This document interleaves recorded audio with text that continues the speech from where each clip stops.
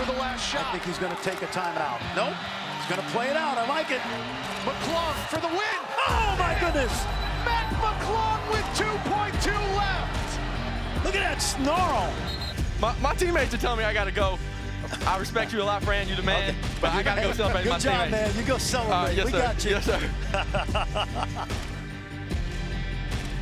So that guy obviously gets buckets. We're lucky enough to have him on the show with us today. We now welcome in Texas Tech bucket getter Mac McClung. And Mac, you get plenty of buckets. That bucket was super clutch against Texas, number 4 Texas. And it was your first road win, Texas Tech's first road win over a top 5 team. So, I mean, you were missing 5 out of 6 of your last shots. What gave you the confidence to pull up and get that one? Mostly my teammates. We knew we had to get one stop, and then my teammates told me, you know, to do my thing when I got the ball. And Coach already had a play drew up, so I knew where I was going to be on the floor. So, my teammates having confidence in me was the biggest thing. All right, Mac, we're going to go two-parter here. First, you handled the whole interview afterwards brilliantly. It was very well done by you. But in that moment, you're celebrating, you're getting ready, you're getting hyped. You find out you have to go interview. Are you happy that you got called to do the interview afterwards, or do you just want to celebrate right then? I was definitely honored for sure. My teammates, TJ Shannon and Coach Beard, was looking at me like, "Come on, let's go." So I was like, you know, I gotta go. But no, it was. I didn't mean any disrespect by that to Fran. He's the man. So. Oh, and you handled it perfectly with him. I felt bad for you because you want to celebrate. So what was the celly like? Like, you go join up with everybody. What'd y'all do?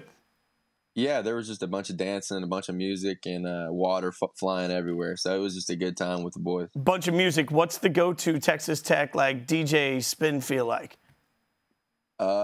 It's a mixture. Shout out to Ty, the manager. He has a whole mixtape for us that we listen to, and it's just a variety of country, rap, a little bit of everything. I was going to say, it has to be a little country in there. It's Texas, right? So, okay, you just transferred from Georgetown. Now you're in Lubbock, Texas. How much different is the vibe, the culture from Georgetown to Texas Tech? Yeah, that's a great question. It's a lot different. But, you know, I'm from a small town, so I'm kind of going back to my, you know, how I was originally, and I'm really comfortable. And, you know, D.C. is a great place as well. All right, so you guys have a massive game coming up against number 2 Baylor at home this afternoon. You've had some close losses this year. It's also such a strange year trying to get to know your teammates and really get into this vibe with all the restrictions everybody's going through. So what can you learn from the losses you've had that you think really applies to this afternoon? Yeah, I think, you know, sometimes you have to learn through losing, and that's never fun. But Coach always talks about how we have a new team and how bonding is so important. So we just try to take advantage of that and get to know each other more and have that poise down the stretch where we can close out those games. All right, Mac, so all the highlights that we've seen so far is you pulling up, getting 3-pointers, getting J's, but I heard you also are a pretty solid dunker. I saw some highlights on YouTube. So, favorite dunk? Do you have one? I would probably say a windmill is my favorite dunk. But yeah, haven't dunked in a while. Hopefully I can bring something back soon. I mean, we're good Lord, great googly moogly, dude. Like, just a look at this. Windmill. The moment you dunk, like, I'll never know this as an unathletic 5'9" guy. The first time that you dunk, like, do you then the next month just try and dunk every single day? Yeah, I try to rest a little bit, but no. Yeah, I love dunking. It's something I've always had a passion for. But it's one of I think everybody's favorite parts of the game, so I really enjoy it.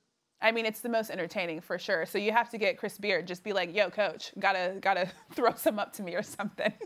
Right. I'm trying to tell him. I'm trying to. So what do you think? Obviously, you guys have Baylor coming up, right? But you've played plenty of big games at Georgetown, I would imagine. So what do you think the biggest game, the biggest opponent has been in your career so far? Yeah, that's something, you know, I talked about with Coach, and the biggest thing is my biggest game is always the next game on the schedule.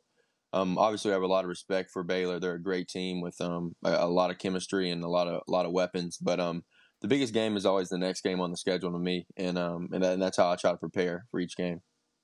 Hey, look, Mac, all we ask next time is that you bring the dance celebration out onto the floor. I still want to see what it looks like. Like, that's my favorite part of all of this, is just watching y'all celebrate. Congratulations on the game winner. Congratulations on all you're doing this season, man. Thanks for the time. We appreciate it. Thanks, Mac. Thank you guys for having me. I really appreciate it.